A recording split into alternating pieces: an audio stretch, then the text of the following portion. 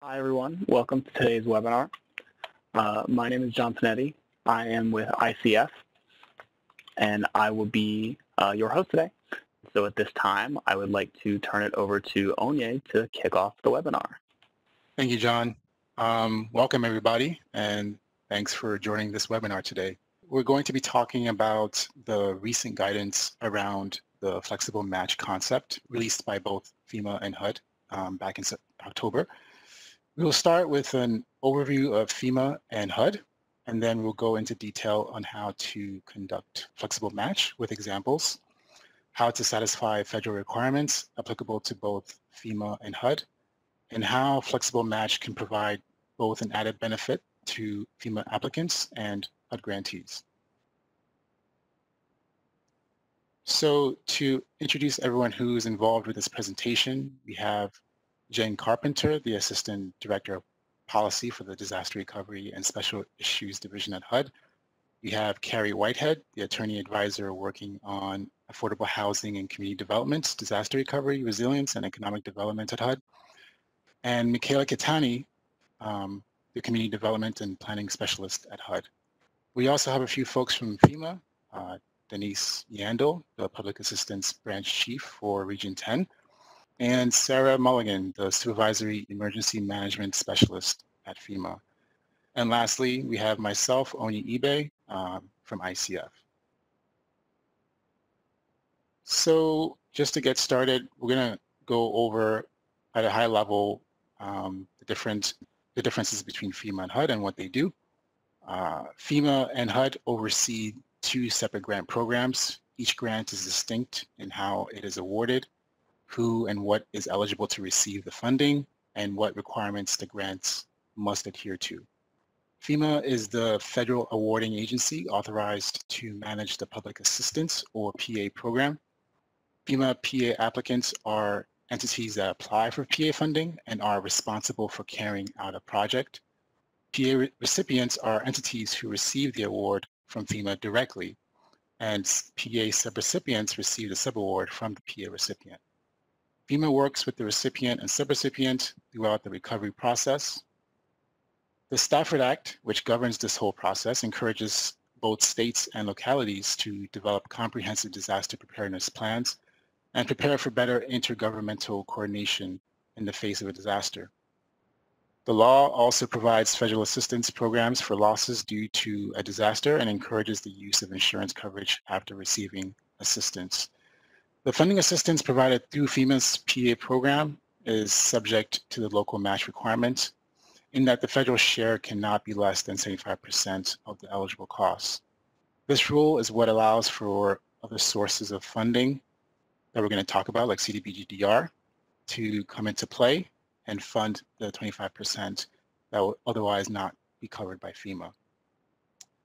On the other side, we have HUD, who is authorized to allocate and award the Community Development Block Grant Disaster Recovery Funding, or CDBG-DR, when Congress makes funds available.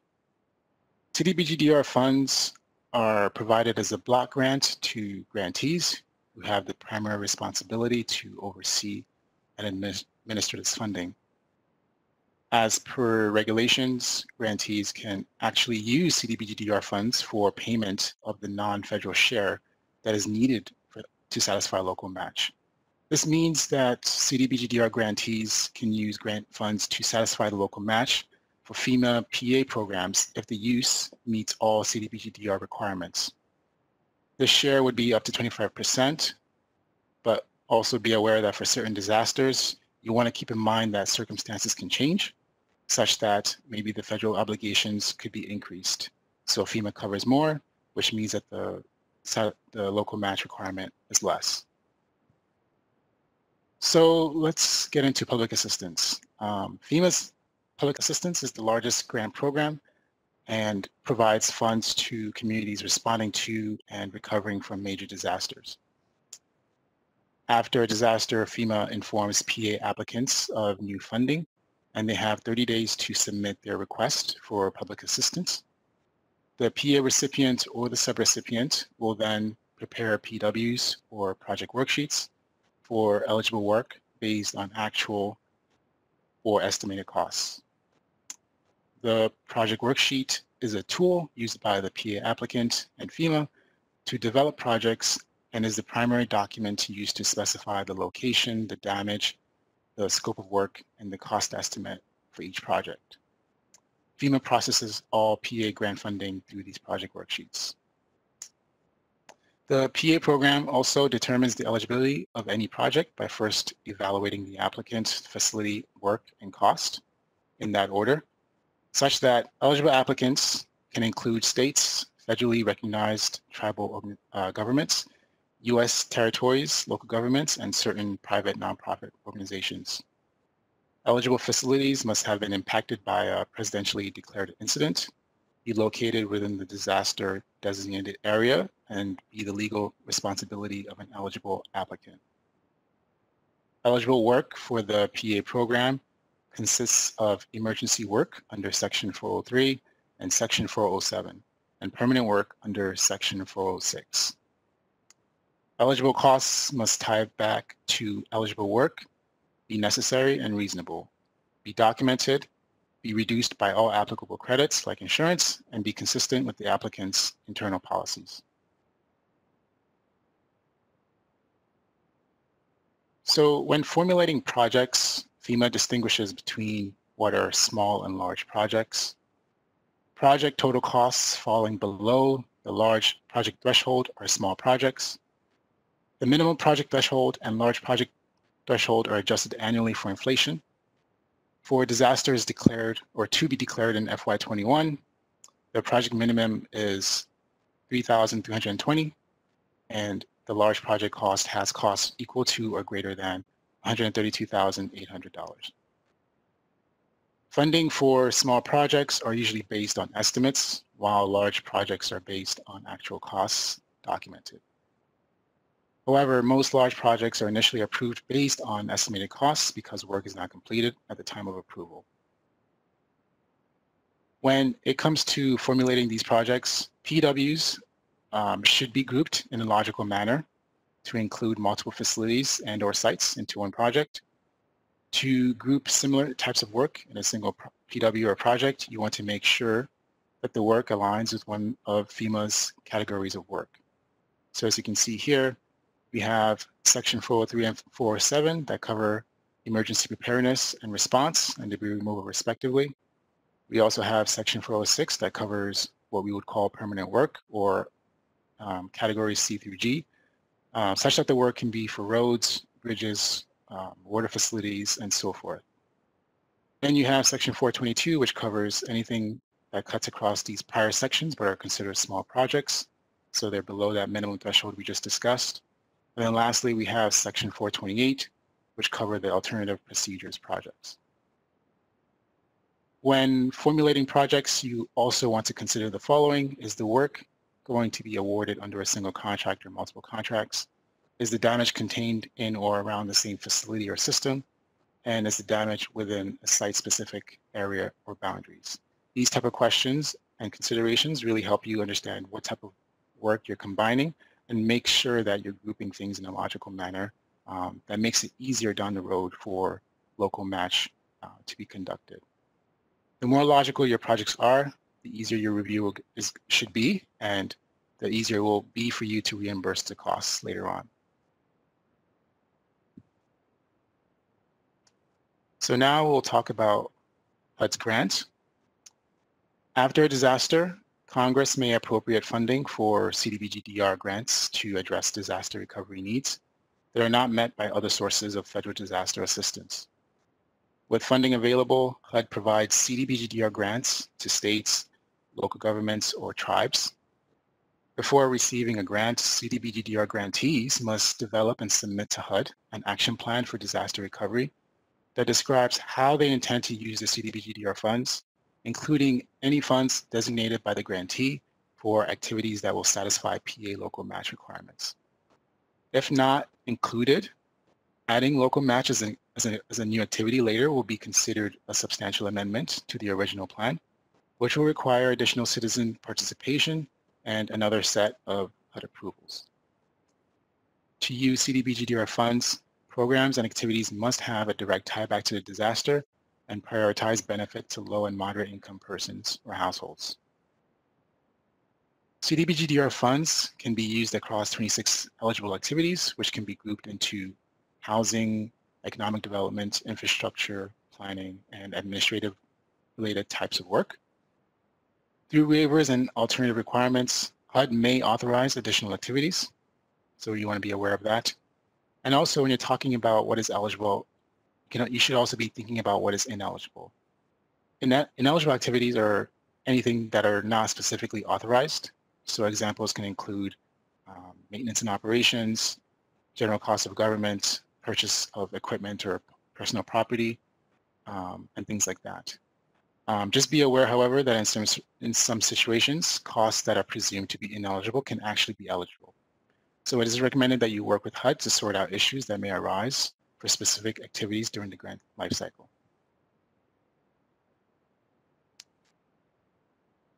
So, as I stated, to satisfy the requirements for CDBG-DR funding, activities must meet a CDBG-DR national objective by benefiting LMI persons, addressing an urgent need because existing conditions pose an immediate threat to the community, or by preventing or eliminating slum blight situations. The term LMI is defined as persons of low and moderate income, meaning members of families or households whose incomes do not exceed 80% of the median income of the area involved. LMI person can include one-person families, and LMI households includes all persons occupying a housing unit. The requirement depends on the applicable Federal Register notice, but generally to carry out this objective, not less than 70% of the overall CDBG-DR grant must be used for activities that benefit LMI persons. On the FEMA side, the number and scope of PA projects and facilities is determined by PA program requirements without regard to LMI benefit.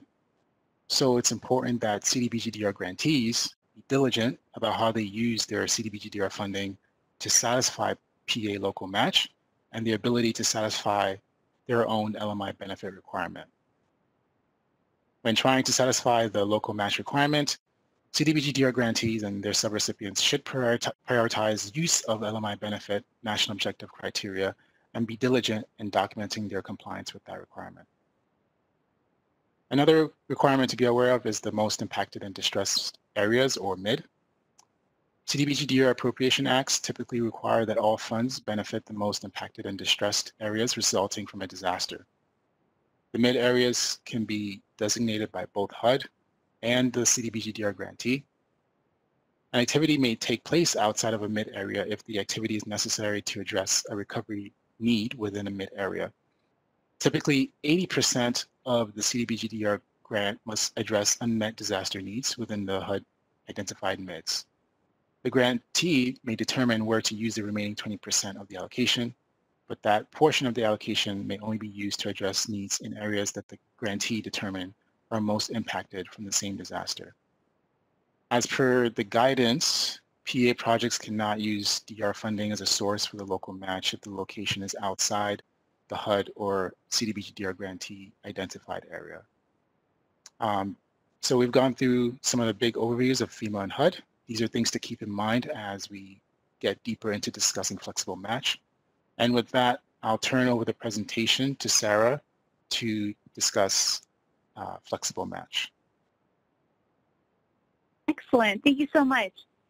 So my name is Sarah Mulligan. As was stated earlier, I work for public assistance in our policy shop. So I'm going to continue by talking about the flexible match concept and what this means for HUD grantees and FEMA recipients and subrecipients. So on January 3rd of this year, FEMA and HUD both signed a joint memorandum of understanding, and one of the outcomes of that was to develop an implementation guidance for defining what we were thinking of as flexible match. And this is something that the two grant programs have done in the past, but have never really formalized it. So this memorandum of understanding was an attempt to do so, and then the subsequent implementation guidance was to kind of lay out the steps in a little bit more finer detail on what that meant for our grant programs. So FEMA published the implementation guidance, and it's on the FEMA website. HUD issued it through a CPD notice. It is similarly on the HUD exchange, and so these same guidance can be found both places, and we kind of just sort of blasted them out to our own communities. But the guidance documents are the same and have been agreed upon by both agencies. So just to kind of back up a little bit for folks on the line that might not be as familiar with the public assistance program, one of the kind of key elements of public assistance and FEMA overall is that it's really a partnership between the federal government, FEMA, our states and our applicants, typically like was described above, local governments, tribal governments, territorial governments, and some private nonprofits. So it's really a partnership, and as part of that partnership, all of our FEMA-funded public assistance projects are subject to what we call a cost share. And so the federal government typically pays 75% of a project cost. So if a school is damaged, that the repair restoration of the disaster damage, 75% is paid by FEMA, and then 25% is paid by the local government, or sometimes local governments and states will have a partnership to kind of pay for that local cost share. Now those proportions do change depending on the kind of scale and magnitude of a disaster, and so sometimes you may see it go up to 90% as the federal government and 10% as the applicant, but everything is subject to a cost share. And the purpose of that is really to make sure that both parties, because it is a partnership, have some sort of stake and some skin in the game. And so it helps us kind of create that that cohesion in the partnership in the disaster recovery framework. So what this guidance does is it presents a streamlined process for applying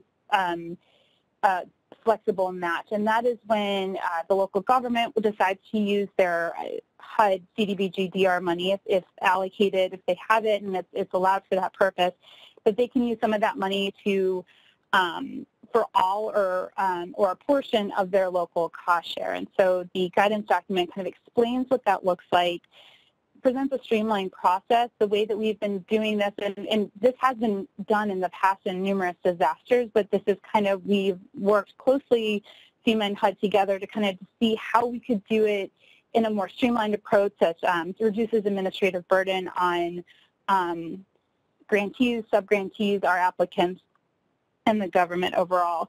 It presents the requirements of both agencies because, as I'm sure anyone who's dealt in the federal grant world knows, each agency has their own specific criteria that have to be met in order to receive grant dollars. And so the guidance document also tries to articulate what those are at a high level, just to kind of have a one-stop shop for that. And then it presents a couple of different planning tools that are available for FEMA applicants and HUD grantees to use when kind of anticipating the use in the future, or if, you know, a new disaster, kind of where to go to start kind of planning and theorizing how this is going to work for you. And then this guidance really applies across the board. It's to help FEMA and HUD staff, but also HUD grantees and sub-grantees and FEMA applicants. Those are we refer to them as recipients and subrecipients, but just those who are receiving our funding. So to kind of go a little bit more into what this is, and we talked about this at the beginning of the project and kind of that project formula. I'm sorry, in the beginning of the presentation to talk about the project formulation that HUD or that FEMA undergoes, but a FEMA project. So our project worksheet would a lot of times contain multiple sites, and that's things that are going to be procured together, or activities that have some sort of commonality. We usually encourage applicants to put those all in one project worksheet. So kind of an easy example I like to think about are buildings, because they're kind of discrete facilities or sites, but a community that is might decide to put all of their schools, all of the schools that were damaged in that disaster, onto one project worksheet, because they're going to procure the work to fix those schools together, or the schools have, their buildings are subject to the same type of building code. So, it's easier to kind of organize their grant that way. And so with having the traditional way in which the funding is applied, then each of those kind of discrete sites has 75% or FEMA and then 25% local. And then that kind of is distributed across the board. And when we're just talking local funds and FEMA funds, it's pretty straightforward because we're just dealing with one federal agency. But when the local government will use HUD funding, it gets a little bit more complicated because now each of those schools within this one project worksheet is subject to both FEMA and HUD requirements. And so what the flexible match concept does, and I'm going to jump ahead in the slide just a bit because I think this graphic sort of illustrates this, is now, if you have 4 schools, the local government can say, we're only going to apply our HUD funding to this one school, and so only that one school needs to have both FEMA and HUD compliance requirements, and then the rest of the schools that constitute like 75% of the rest of the grant only really need to deal with the FEMA requirements. And so HUD, they can consolidate HUD funding on discrete sites or facilities within a FEMA project worksheet, and then only those that have both federal agency funding going to do work will be required to follow both compliance requirements. And so that is hopefully going to streamline and simplify things kind of across the board. And so applicants or HUD grantees can consolidate their funds and kind of decide which, discrete points to apply that funding. All sites will be required to comply with PA funding. It's just those that have the HUD funding too will also have to have HUD. So FEMA rules will apply to everything on a FEMA grant. HUD funding cannot pay for FEMA eligible costs, so it's only going to be eligible for whatever that local cost share is. So if FEMA can pay for it, FEMA will have to pay for it up to what our eligibility is, and then the local share will be can be a combination of HUD and local funding or all HUD funding. Just that is really a decision that can be made at the local level. With that, I will pass it over to Denise Yandel, also with FEMA headquarters, to kind of go through a little bit more of how that breakdown would look. Great. As Sarah showed on this particular illustration, and I'm going to go in the next couple of slides into a little more level of granularity, how it works is, as she noted, the first we have a normal, or we call it a traditional process, and then we have the flex match process. So if we kind of follow, the next slide is going to show us how the traditional process works. Under the traditional concept, the CDBG-DR funds apply at a local match at the entire project. As seen in this slide, each cost and site is proportionally distributed between the PA and CDBG-DR money. This means that all work is subject to both PA and CDBG-DR eligibility and compliance requirements. So as you notice in site number 1, 2, 3, and 4, the HUD funding is distributed 25% to each of the sites for a grand total of $287,500. What this means is that each site has to meet HUD's requirements. Each site has to meet PA FEMA requirements when it comes to doing the compliance. But what I want to show on the next slide is how the $287,000 is used when it comes to the flexible match. So let's move to the next slide. In the flexible matching, you're using the concept where the applicant can pick and choose which project they want to apply their CDBG-DR funding. It can either be to a specific facility or to a specific site within that project. Now, be mindful, all sites and facilities must comply with FEMA PA requirements. However, only the site that's using the CDBG-DR assisted portion must comply with the CDBG-DR requirements. So the flexible match concept can reduce the number of facilities and sites within the project that must comply with both federal grant requirements. So if you notice in this particular example, which is the exact same as the previous example, except we're taking site number 4, and site number 4 is going to comply or has to comply with all of HUD's requirements. But you also have to be mindful that all sites 1 through 4, still have to comply with all of FEMA's PA requirements. So when we turn it over to Jennifer Carpenter with HUD, and she's going to go into some factors to consider when selecting a site or facility to use the CDBG funding. All right, thanks, Denise. as Denise mentioned, I'm going to just really walk through an example. This example is also in the guidance in greater detail even than we'll talk about today, so definitely reference that later. But in the example we're going to talk about, we made the numbers pretty easy to walk through this. So the PA applicant received FEMA approval for a $1 million FEMA PA scope of work. The FEMA PW approved under Section 406 includes 5 local road segments with 40 sites. These sites had flood damage that caused washouts. Washout, those who are not familiar with them, are where the roadbed is eroded away by flowing water that's usually caused by a flood. In this case, the PA applicant has to provide a 25% local match for the PW. So it's a $1 million project. That puts their match at $250,000. That means their FEMA PA federal cost share will be $750,000. The DR subrecipient consults with the grantee and determines that based on the locations of road segments 1 and 2, which you see circled on the slide, those specific road segments could meet the DR national objective criteria for area benefit to low and moderate income persons. So that means that those 2 road segments are in primarily residential areas where at least 51% of the residents benefiting are persons of low and moderate income. So that makes it a pretty easy decision on where the DR funds will go and what they'll pay for, because that allows you to meet that national objective, which is such a huge part of the DR requirements. So the subrecipient decides they're going to set aside the $250,000 of the DR funds to meet the match requirement, and they'll apply those funds to those 2 road segments and be able to meet a low and moderate income national objective.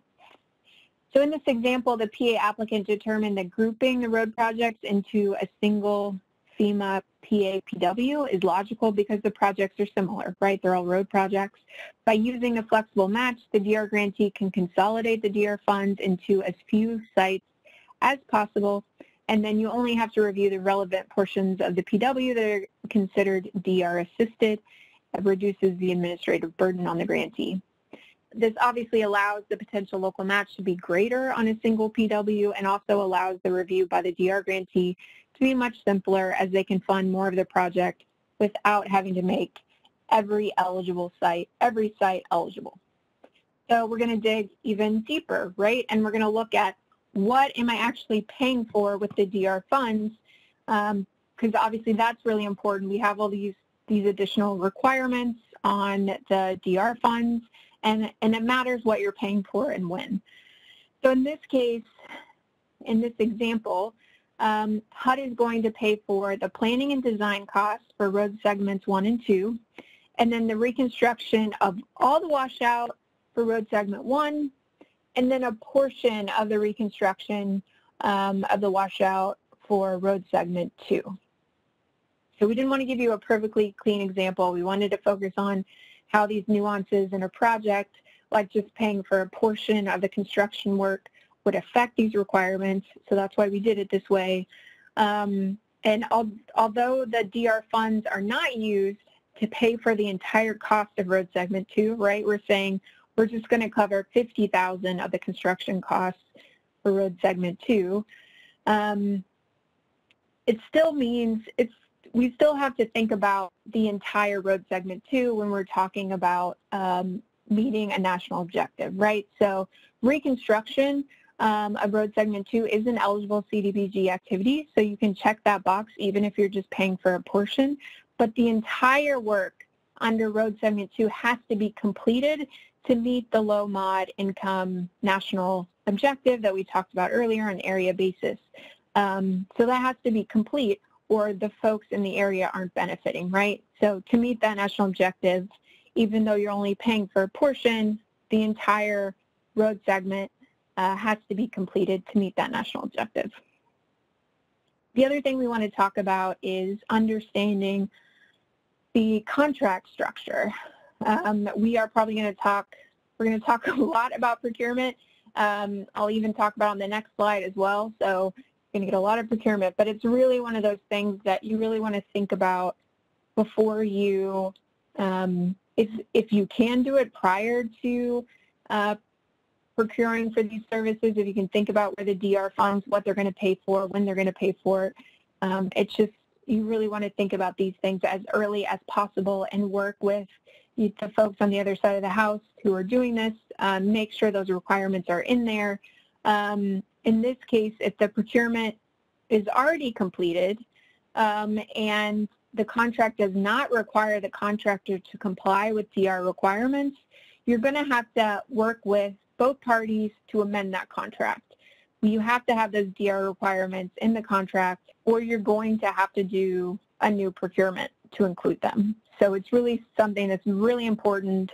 Hopefully, if you've already done the procurement, the other party will work with you to add those additional requirements in. But if not, you will have to re-procure for those services to make sure you're not in non-compliance. You also want to understand how Davis-Bacon wage rates and Section 3 requirements would apply to the entirety of the project assisted with DR funds, so not just the portion you're paying for in road segment 2, but the entire project. You need to examine each of these requirements separately because they do all apply a little bit differently. I mean, generally speaking, CDBG requirements apply to the CDBG assisted portion of the project, but there may be some requirements that don't work that way. And so you want to make sure you're looking at each one. So for example, you have Davis-Bacon wage rates that would apply to all of segments 1 and 2, even though DR funds will not be used to pay for all of the work in segment 2. So that's one where, you know, $1 of the DR funds in that project will trigger those requirements. So even though you're not paying for the whole thing, you still want to make sure you're following Davis-Bacon wage rates. Also, environmental requirements that would apply to the whole project. And then when you're dealing with procurement, it is a little bit different, right? Because you can procure for the services separately.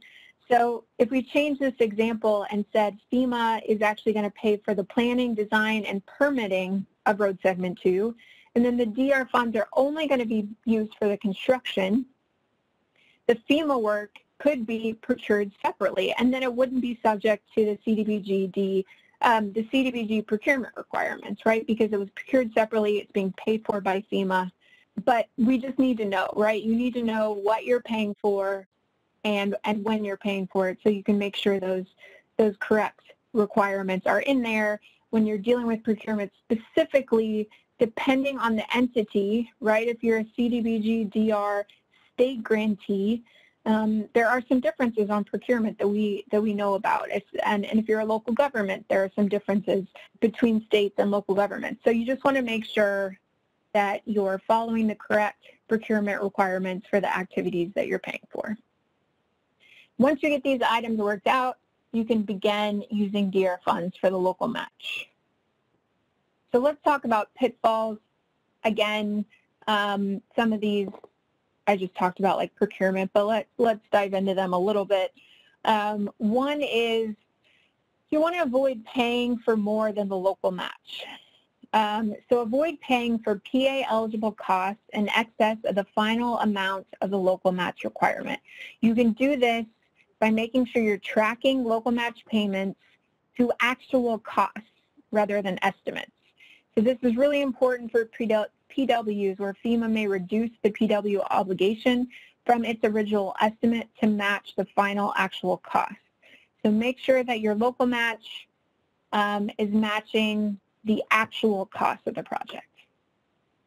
The second one, DR funded work meets HUD and FEMA requirements. We've been saying this over and over since we started the presentation. We just can't reiterate it enough.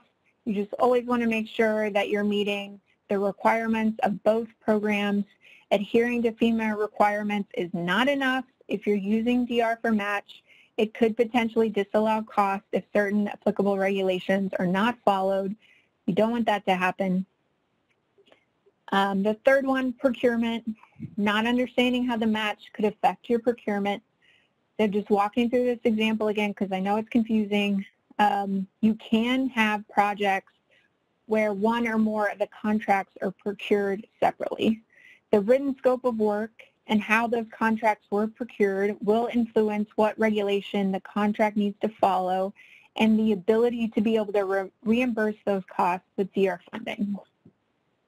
If any part of a contract is funded with DR, then it must comply with both FEMA and HUD applicable regulations. If a contract is not funded with DR, but the scope of the contract includes work on the DR-assisted portion of the project, then even though the procurement doesn't have to follow DR procurement requirements, the contractor must be required to carry out the contract scope of work in compliance with both FEMA and HUD applicable regulations. So let's just walk through this again. I want to just make sure folks understand this. If you have procured 4 services and part of those services will be paid for with DR funds, you want to make sure that contract includes everything you need in it for the DR funds, or you will have to amend that contract or reprocure if both parties will not agree to amend.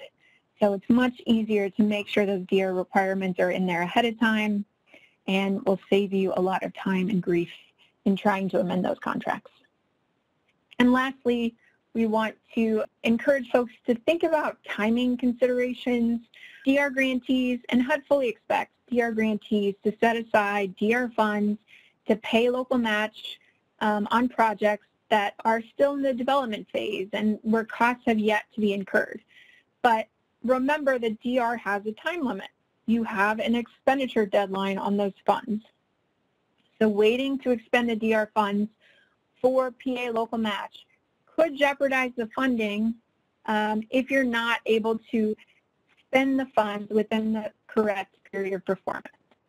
So this is why grantees and PA applicants need to coordinate early on to ensure that the project start and end dates are defined and that a project spend schedule can be allowed in order to ensure timely expenditure of DR funds, because it's really about spending the money on the DR side. That's where your requirement is, whether it's 6 years for our regular DR programs, whether it's 12 years for our mitigation funds, whatever the timeline is on spending your money on the HUD side, that's about spending the money. You don't have to meet a national objective. That's not what it's about. That's not what the requirement is. The requirement is about spending the money, and then obviously you will ultimately have to meet a national objective to make that eligible. But just remember that when you're working with your partners and talking about timelines. All right, I am now going to turn it over to Carrie. Hey everyone, thanks for joining us today. We're going to go over a couple of things in the next couple of slides that are really the, kind of some big picture questions that we know will affect your overall compliance and things that you're going to want to do to just make sure that your use of flexible match is successful as possible. So both Sarah and Denise touched on this graphic, right? The normal process versus the flexible match process. And I think that because flexible match is so new as a concept, the key here to successful implementation of the concept is constant communication between your departments that are carrying out your public assistance grants and your CDBG-DR grants. So, there are all kinds of things that change over the course of recovery. And that's true for public assistance and for CDBG-DR. But for your public assistance projects, your scope of work can change, your costs can increase and decrease. You can have project delays caused by any number of things. And the project delays can either cause the deadline for the completion of your public assistance work to fall after your deadline for your period of performance for your CDBG disaster recovery grant, or vice versa. So in order to make sure that as the uses of the two funds come together, there's compliance with both program requirements, both sets of program requirements, you really need to have a point person for each type of assistance that is in constant coordination, and this hinges on project management. I think you're gonna hear that a couple of times today. We've already heard it a couple of times, that applying flexible match requires more coordination between the PA applicant and the CDBG-DR grantee and subrecipients. The reasons for this coordination and having these clear points of contact are to really do your planning and your due diligence to make this work for you. The advantage of flexible match when it's working for you is that you can streamline your overall oversight and reduce your administrative costs by concentrating your CDBG disaster recovery funds into the smallest number of sites possible for across your projects. And by doing that, you're really going to narrow the focus of the use of the CDBG-DR funds so that you are only focused on compliance with two sets of programs in that one area where you're concentrating your CDBG-DR funds. So you're going to look for example, when you're planning at the outset and you're choosing which sites where you're going to invest your CDBG-DR, you're going to look for sites that where you know it's going to be easy to use CDBG-DR to satisfy your local match. You're going to want to decide which specific sites or costs within a project you're going to charge to the CDBG Disaster Recovery Grant. And you really, at the same time, want to maximize your choices as those choices that are going to benefit persons of low and moderate income. And by doing that, you're going to make sure that you're supporting the overall goal of the use of CDBG-DR funds, which is to benefit low and moderate income persons. And so you want to take some time to figure out how much CDBG-DR is going to be available to use for match projects. And, you know, there never seems to be quite enough money to pay for everything that you need as part of your recovery. So your amount of CDBG-DR might not be sufficient to cover the full local match requirement for all of your public assistance funds. And if that's the case, you're going to have to pick and choose. Your first pass is going to just be at projects that will even comply with CDBG-DR requirements at all because they're an eligible activity under the CDBG-DR program.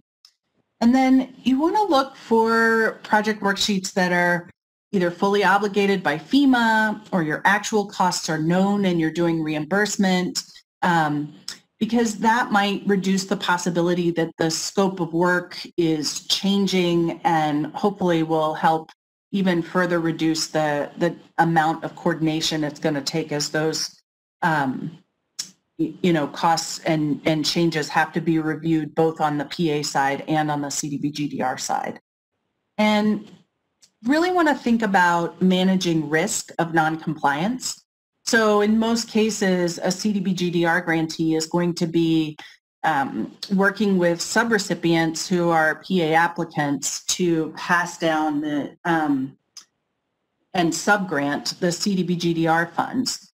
And, we have to realize that the CDBG-DR grantee retains the responsibility for oversight here. And so the CDBG-DR grantee is going to have to make some risk-based determinations for, how and when they're going to monitor compliance. Is it going to be at the end, or are there going to be some checks along the way? And the more you push that compliance effort to the back end, it's going to increase your risk of noncompliance and your potential for monitoring findings. And if you are a CDBG-DR grantee and you get monitored by HUD and you haven't done your work for overseeing the subrecipient, it's the CDBG-DR grantee that ultimately is on the hook for remedying the noncompliance. So there's a real need to assess the capacity of subrecipients and then determine how much oversight is necessary for to make sure that you're meeting the subrecipient where it is.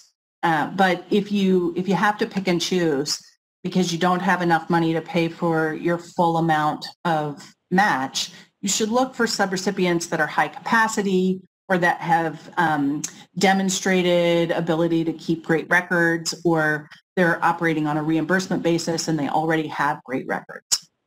And the more you can get information out the door to your potential subrecipients early, even before you know the final amount of your match, you can let them know, here's what you're going to need to be successful in either applying for a subgrant for match funds or in carrying out a CDBG-DR subgrant for match. And so if you're making deliberate choices early on in the grant life cycle, then you can reduce your administrative costs. And part of that is, having your checklists in place and really educating up any subrecipients who are going to be carrying out a piece of the puzzle so that everyone is on board and better able to comply with both the PA and the CDBG-DR requirements. So just moving here to a little bit of a discussion on PA projects that are based on actual costs. For 406, when we're talking about, and 403 and 407, any of these projects that are based on actual costs, the amount of local match might be unknown over time, right? It's you're going to start out with an estimate, but since you're operating on a reimbursement basis, those costs are going to be refined over time. And then when your actual costs are known, that's when you're going to be able to determine, oh, my final requirement for local match is X, $100,000, whatever it is. You're going to know that once the actual costs are known.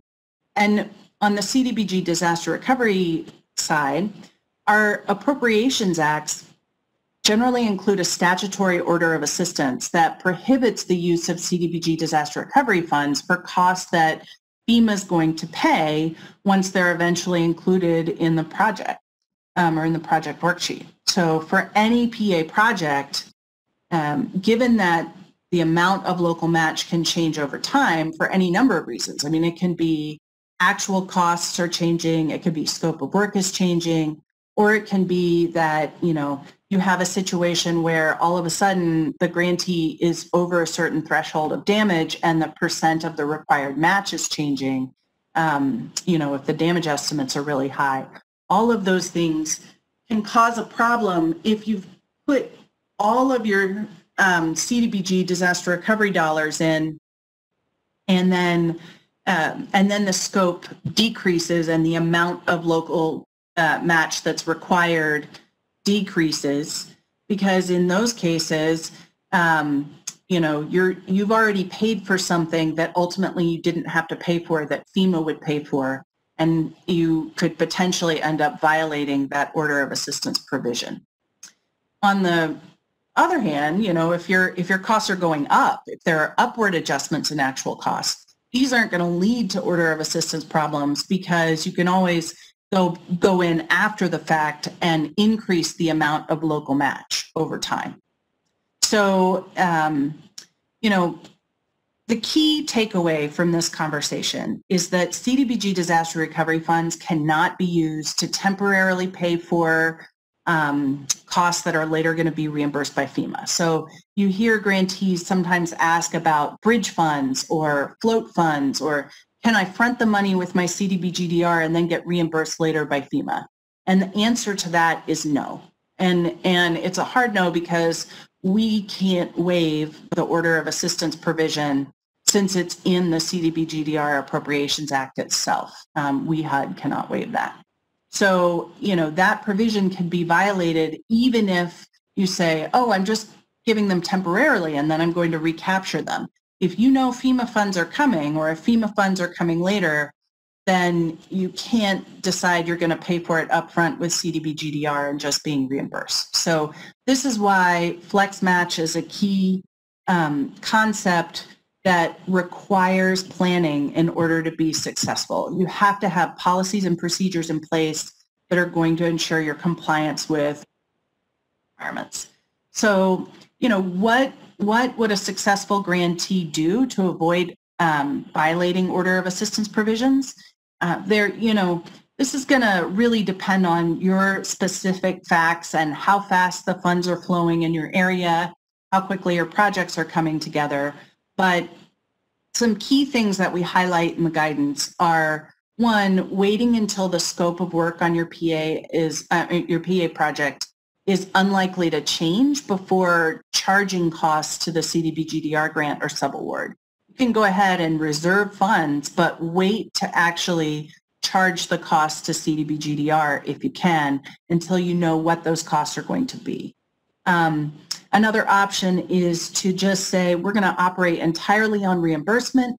We're going to pay for costs with non-federal funds initially, and then we'll reimburse ourselves. And the key there, if you want to go that route, it's a good route to go. There are some regulations that you need to follow. So for local government, CDBG-DR grantees, 2 CFR 200.305, and for states, looking at the Treasury State Agreement and the regulations at 31 CFR Part 205.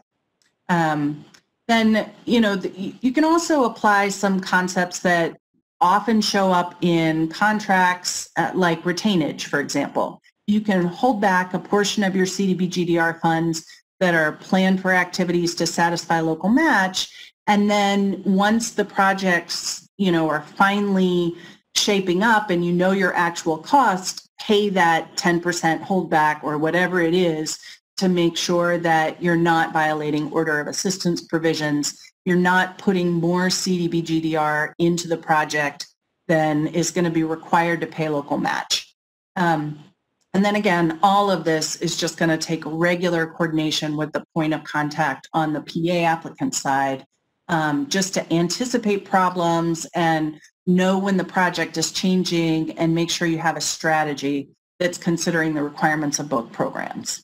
So, there are times when FEMA funds are awarded after the CDBG-DR for a project, in particular where, FEMA funds just, no one thought they were going to be available. And, if that happens and you've already put the CDBG-DR into the local match for the PA, then you should immediately recapture those funds once you know that the FEMA assistance is on the way. And, there are a few instances where, this might happen years after you've put in the CDBG-DR fund. So, one example that that's come up in recent years, we had a state that had initial PA obligations that were subject to a 75-25 split, the standard 25% non-federal cost share. But after 4 years, the state's costs had increased enough to pass the threshold where FEMA, under its regulations at 44 CFR section 206.47, recommended an increase to 90% federal cost share for FEMA PA.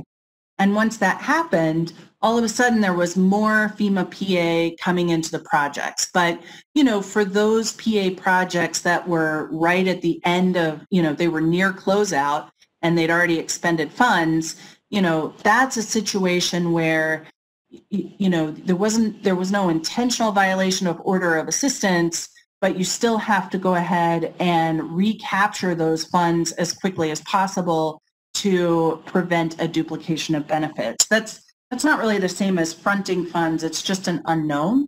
But, to the extent that you can anticipate those unknowns, just don't pay for the costs with the CDBG-DR upfront. It's much better to deal with it on the front end.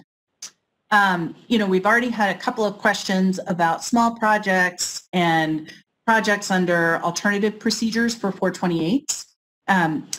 Flexible match works in both of these cases. In some instances, there are some different considerations when you're talking about an estimated scope of work and a fixed cost award from FEMA. So match in those cases is usually fixed. It's pretty much based on the estimated cost to complete the scope of work for these projects. And where that cost is fixed, generally speaking, that's what the match is going to be based on. It's also usually fixed. And there are a few exceptions to that we can, that FEMA may handle on a case-by-case basis. But for the most part, you are going to have situations where FEMA funds, the PA funds might be able to be moved around in the same project worksheet or another 428 project worksheet, but, the CDBG funds in most cases will stay the same. When you're talking about moving within the same project worksheet, if you're talking about another project worksheet, it might cause the match amount to change, and you should go to FEMA for advice on what to do in those cases. We wanted to make sure we gave you an example of what this looks like. This is an example that basically just modifies some of the examples Denise was talking about. So assume in this case we're talking about a Section 428, it's a fixed cost alternative procedures project.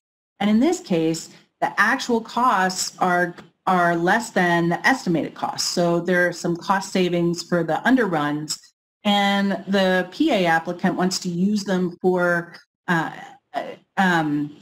approved work on the same project. So in this case, you can see in the first column that the total costs for the estimated cost of the project are the same as the earlier example, $1,150,000. And the excess funds, you can see in the second column, are $70,000. There were cost underruns, and that $70,000 was able to be shifted to other types of uses for approved work. And those types of uses might include, for example, restoration of disaster damaged facilities and equipment, or alternate projects like purchasing equipment, constructing new facilities, or improvements to undamaged facilities such as shelters and emergency operations centers in the declared areas. There are also some mitigation measures you can move towards. And, another example might be salaries for your PA or your emergency management staff. Those things are pretty well covered by FEMA's existing guidance. But, when you are moving those funds around, in this case, where it's on the same project, your amount of your HUD CDBG-DR funds is not going to change, and the uses of your HUD CDBG-DR funds are not going to change, because the amount of the local match was based on the estimated costs. So they don't change even if the actual costs differ. And the funds don't move around because they were already concentrated in Site 4 in this case. And so this is an example where you have no movement. If, for example, you wanted to consider something that, if you wanted to cover not covered by this example, where the PA applicant wants to use funds across other alternative procedure permanent work projects. The effect on local match in those cases is going to require a fact-specific look. So PA applicants really need to coordinate with FEMA to discuss potential implications on required local match if the excess funds are going to be shifted for costs on other projects. And this is important because if the required local match decreases, the CDBG disaster recovery grantee is going to figure out whether this would potentially cause order of assistance problems if the amount of CDBG funds that went into the project exceed the ultimate required local match. So another piece that I want to touch base on on this slide, and then I'm going to hand it over to Onye to just do a knowledge check, is that really the flexible match option, it's going to work in a lot of cases, right? It's going to help where you've got multiple sites. it's not really going to help where all of your work is happening on one site location, right? The cost savings and the advantages of this concept really come into play when your work is spread out over a large geographic area and you're able to identify a clear and limited CDBG disaster recovery assisted portion of that project on a single site that you can distinguish. And the reason for that is that, you know, if you're outside of the match concept, you know, when you're just talking about CDBG disaster recovery funds or any type of CDBG assistance, that money is used with other types of funding sources for many projects all of the time. But the requirements really are going to apply to any part of work that's considered a CDBG assisted project. And so the reason the flexible match concept works is that for purposes of CDBG, only the site that the CDBG funds are going into is really, you know, for the most part, going to be the CDBG assisted project. You need to consider this because, you know, if you are building a building and, you know, you're going to put $1 of CDBG into the building. If it's a construction project and you're building a public facility, you know, Davis-Bacon requirements are going to apply to the whole facility. So that's why you really can't get down to a lower level. And the flexible match concept is really useful when you're talking about multiple sites, but just concentrating and clearly demarking your area that is a CDBG-DR assisted project. So I think with that, I will pass it on to Onye with one final reminder that coordination is imperative here.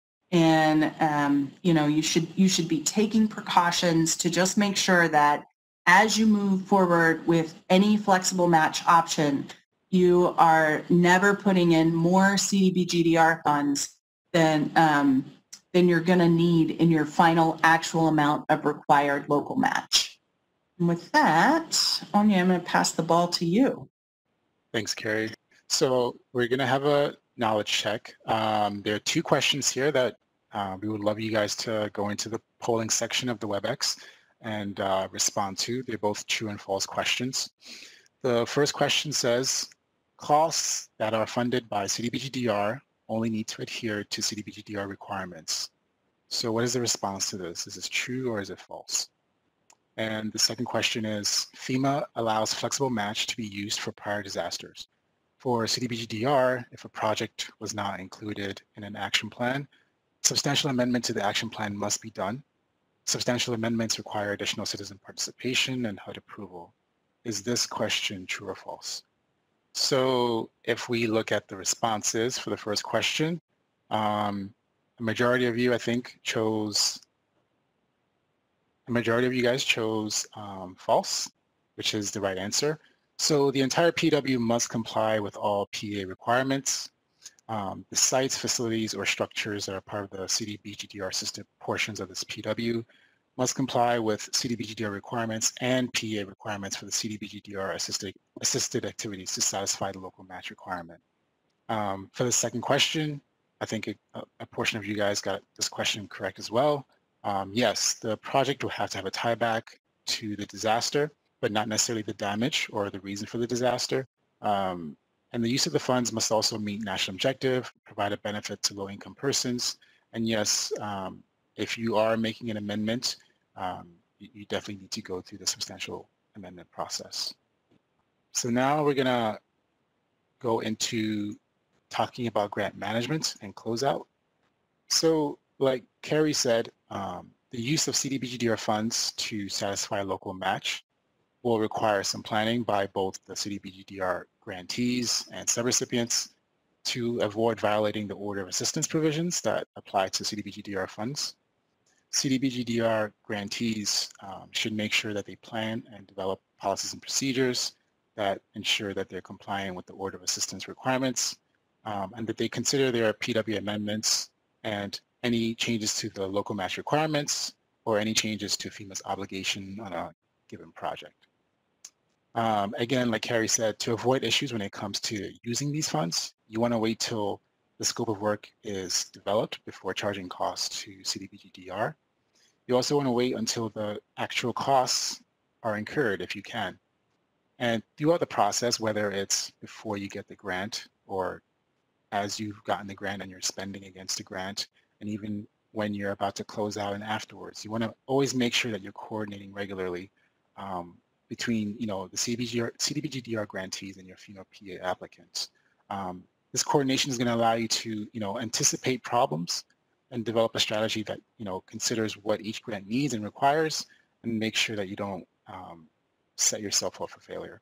Ideally, CDBG-DR grantees and subrecipients would want to be involved in the FEMA PA process when applicants are completing or drafting PWs and submitting their requests for FEMA approval, and then making sure that as the PA applicant is submitting these requests for payment disbursements, that they're involved, that they're aware of these disbursements and how it affects their own disbursements, and how these disbursements affect their compliance with the order of assistance or duplication of benefits and any other federal requirements, which we'll get into later in the presentation. As you can see in this table here, FEMA and HUD both have requirements to review their grantees' performance on a quarterly basis through quarterly performance reports. And both FEMA and HUD also require quarterly submission of the Federal Finance Report, or SF-425. And these things are an opportunity for both applicants and grantees to coordinate how they'll tell their story on their program progress and ability to provide oversight over their local match projects. So now we're going to talk about closeout. One thing to remember is, as you are spending down your federal funds, you want to make sure that you're adhering to your spending timelines and ensuring that you are able to close out the grant on time and with adequate documentation for any and all future audits that may come up, that may be performed. For FEMA PA, the deadline for emergency work, which covers sections 403 and 407, is 6 months from the declaration date and can be extended by an additional 6 months. The deadline for permanent work is 18 months from the declaration date and can be extended by an additional 30 months. The process for FEMA begins when projects are completed. And to begin to close out, the FEMA PA subrecipient notifies the PA recipient that work is completed and the date when the work was completed. To close a small project, the PA recipient must certify in writing that the PA applicant completed the approved scopes of work. And once FEMA receives the PA recipient's certification, FEMA officially closes the small project. It's a little different for large projects in that the PA subrecipient must provide documentation to support the actual costs within 90 days of work completion. The PA recipient must then verify to FEMA that all costs align with the approved scope of work, the work is in compliance with the FEMA state tribe agreements, and all payments comply with 2 CFR Part 200.305. For 428 projects, the PA recipient must submit its certification to FEMA within 180 days of the PA subrecipient completing its last section, 428 alternative procedures project, or the latest alternative procedure project deadline, whichever occurs first.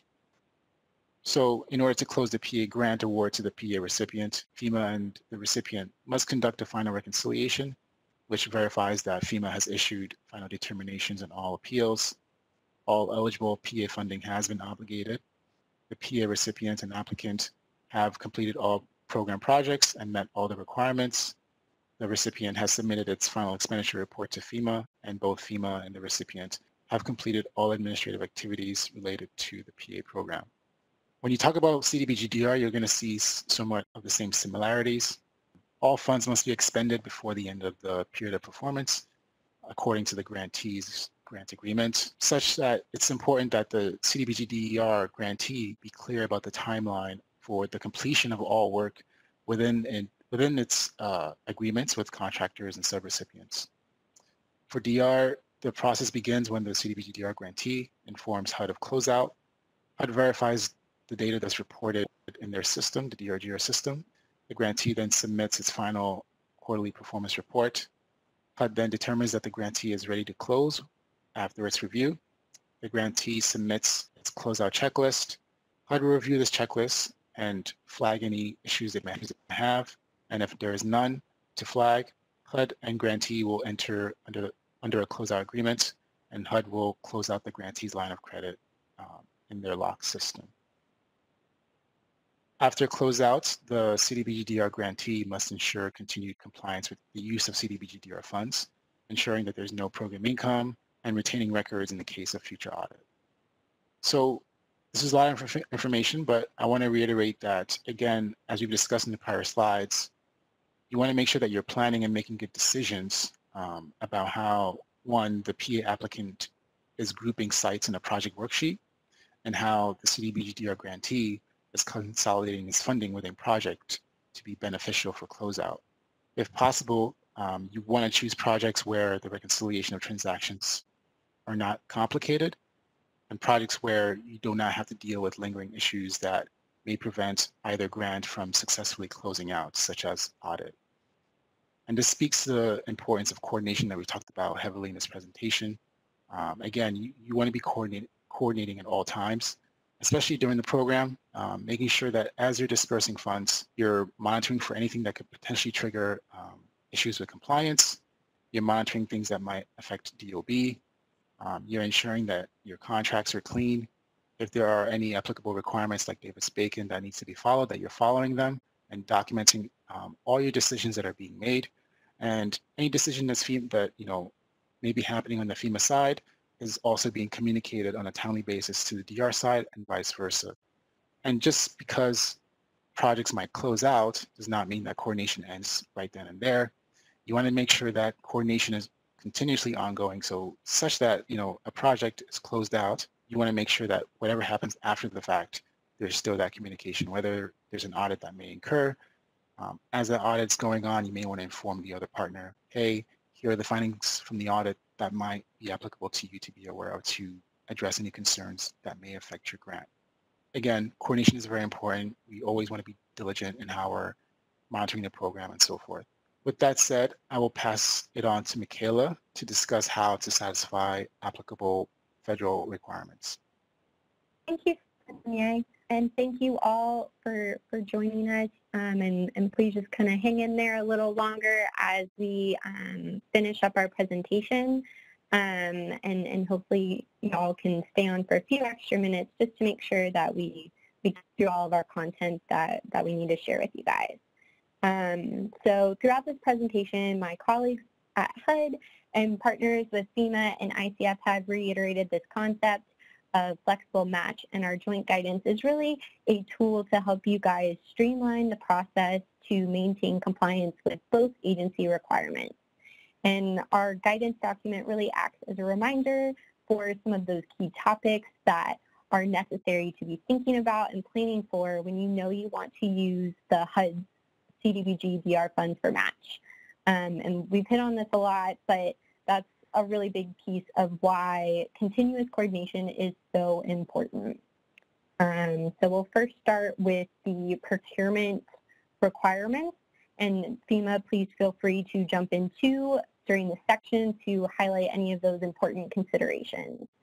So I'll first start with the easier scenario, and that is when FEMA applicants and FEMA recipients are local governments or tribes, and the HUD grantee is also a local government. This combination has the same requirements to comply with 2 CFR 200, 318 through 326. So that makes it a little bit easier. States, however, are treated a little differently under each of these programs. So for FEMA's public assistance program, a state must comply with federal procurement procedures at 2 CFR 200, 317, which includes following those same policies and procedures that they would otherwise use for procurement with non-federal funds, in addition to complying with those Environmental Protection Agency guidelines at 2 CFR 200, 322 for procurement of recovered materials. Then for HUD CDBG-DR program, our recent Appropriations Act have required the Secretary to certify in advance of making a grant that the CDBG-DR grantee has in place proficient procurement processes. So this usually means that a grantee's procurement procedures upholds the principles of full and open competition, evaluates the cost or price of the product or service, and maintains their official website with the information about procurement using CDBG-DR funds. A state grantee under CDBG-DR has 3 procurement options to choose from. In the first, a state can adopt to Part 200, 317 and impose 318 through 326 on its subrecipients. Its second option is to adopt 318 through 326 for themselves. And then their third option is to follow their own procurement policies and procedures and establish procurement policies and procedures for the CDBG-DR subrecipients, as long as they're based on full and open competition, among other requirements. And our Federal Register notices governing our funds dictate all of these requirements. But in general, when we're talking CDBG-DR contracts, we're talking things like periods of performance, performance requirements, and liquidated damages. So to address these differences, you want to first look at what's similar between the 2 programs, and that's things like your full and open competition, evaluating cost or price. So if you're doing both of those for both programs, this piece is covered. Then to address the differences, a state CDBG-DR grantee should consider including provisions in their procurement requirements that adopt both HUD and FEMA procurement requirements for activities that will be used to satisfy FEMA's local match. This will eliminate confusion on the front end about which procurement rules apply. This is all about timing, as we've been talking about, and typically CDBG-DR grantees, when they are preparing their initial action plans, they know that they want to use a portion of their funding for match. But again, as mentioned earlier, if this happens later on, you can follow the amendment process and resubmit certifications to HUD as necessary to reflect those material changes. On the reverse side, a PA applicant is probably procuring goods and services before they know that CDBG-DR funds are available for local match. So to address this on their front end, a PA applicant should include a provision in their procurement solicitation document with their contracts that the contracts may be amended from time to time to expand the scope of work funded by other federal sources and subject to those applicable requirements. So this will allow contracts to be modified in the future to include terms mandated for CDBG-DR assisted contracts. And so for there, we're talking about hiring Section 3 residents, ability to subcontract with Section 3 businesses, comply with Davis-Bacon, or add in the liquidated damage provisions. And so both parties can also do their due diligence when selecting contractors, and just remember to document and maintain your records to detail the history of your procurement considerations. Other requirements, we'll briefly talk through these. They are in greater detail in the guidance. And I just want to mention too that our guidance does not cover all programmatic requirements, but really does try to highlight some of those requirements that you may or may not be thinking about when using your CDBG-DR funds to satisfy the local match. And typically when we're talking these requirements, we're talking things like our Section 3 and our Davis-Bacon. Both federal agencies with HUD and FEMA apply the URA provisions and have environmental related requirements. And I will note too that HUD does have the authority to adopt other federal agencies' environmental reviews. And so we have guidance out there on the HUD exchange and in applicable notices to help our grantees do this.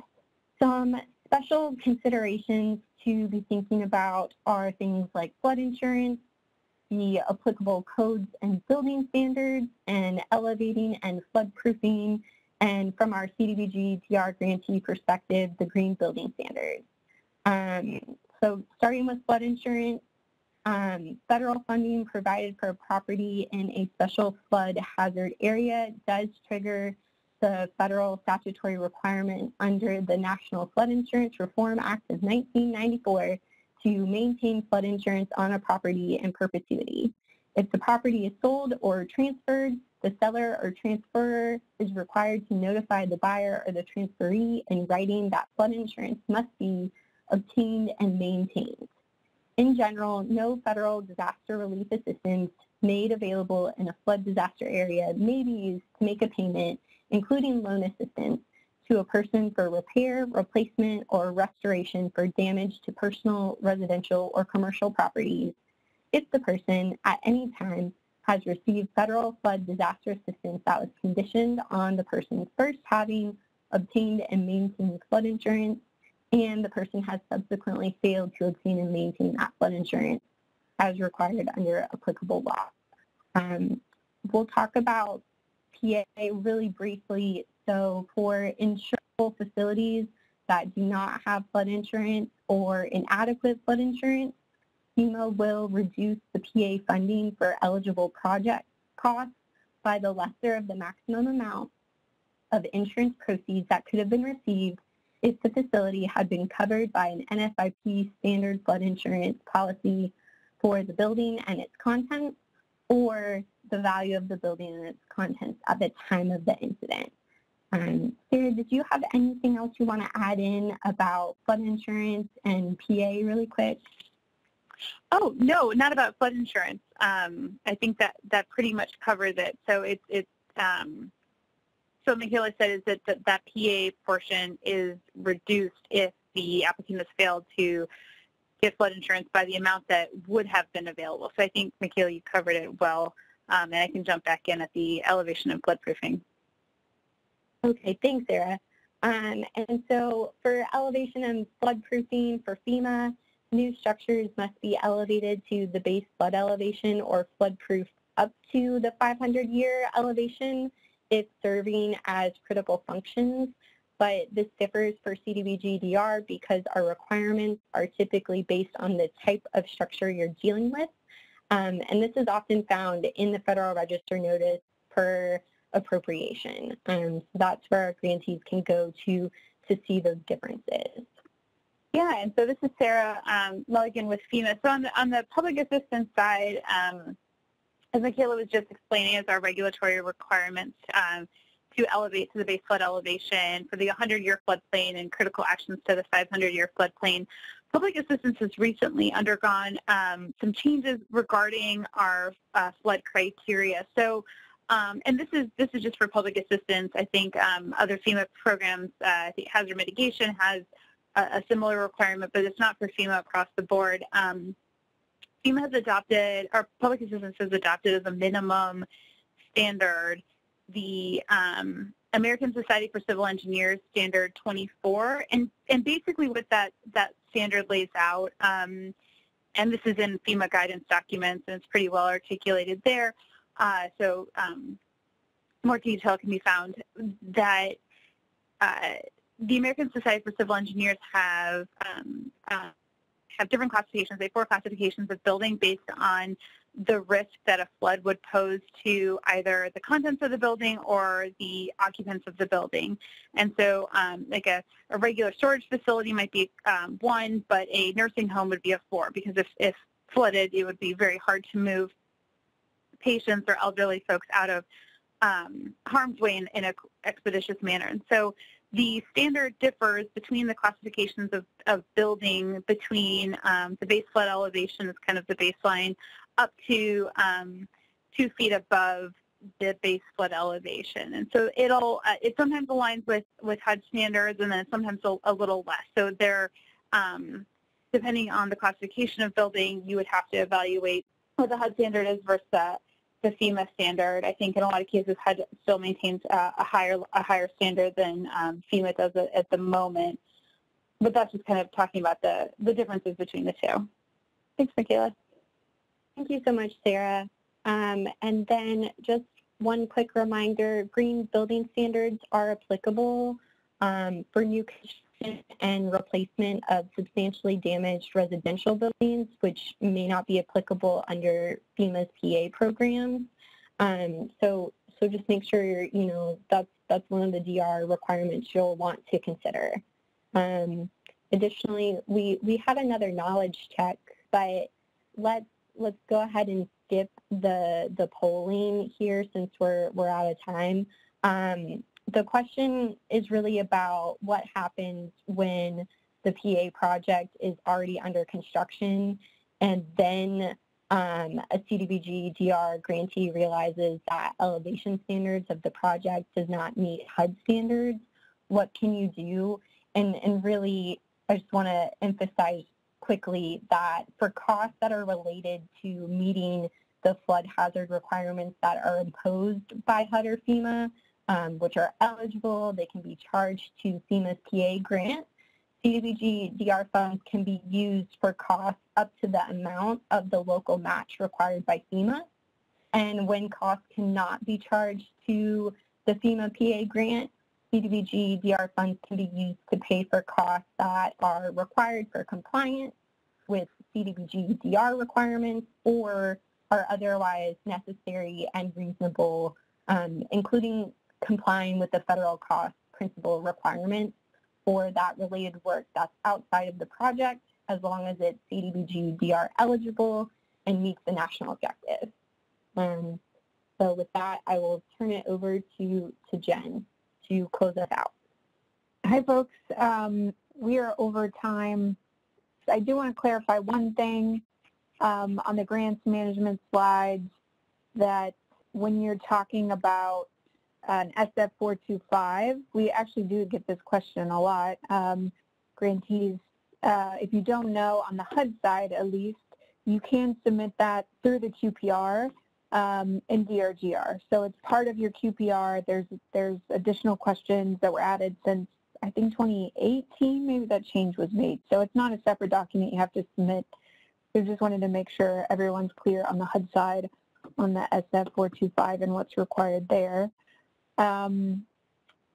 Carrie or Sarah or Denise, are there any questions that came up that really quickly we just want to mention, or any clarifications anyone wants to add since we are over time?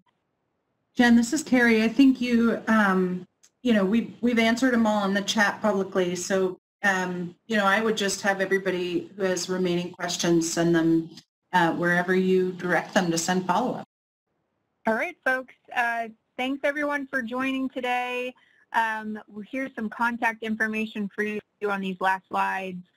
Feel free to send emails to either the HUD email box or the FEMA PA policy branch so that you can get any of your questions that we didn't get to today answered, or if something comes up and you're reviewing this webinar later on, please feel free to reach out. And we just thank everyone for taking the time to join us today.